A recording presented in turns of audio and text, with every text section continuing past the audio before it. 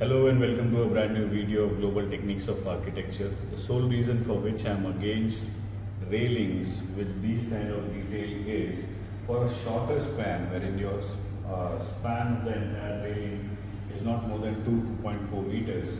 You can see it is rigid. See, this is much more rigid.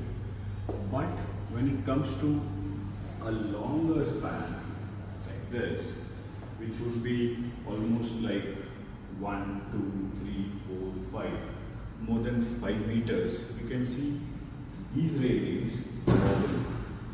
See, you can look at the glass with just one push, it vibrates.